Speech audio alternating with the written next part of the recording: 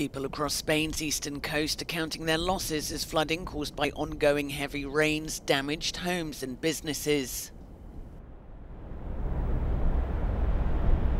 Further south in Alcanar, more than 250 litres per square metre fell in less than 6 hours.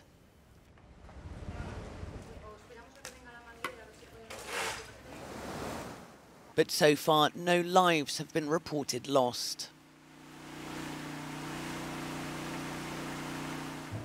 The town of Vinaros and northern Castellón are also gradually returning to normal after the passage of Storm Dana. There, 159 litres per square metre were recorded in just 1 hour. Coastal areas were hardest hit, but the inland region of Castilla-La Mancha was also badly affected.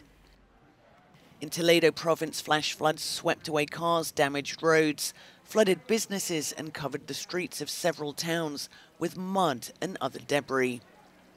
In some areas, heavy showers and storms were also accompanied by hail that has ruined crops.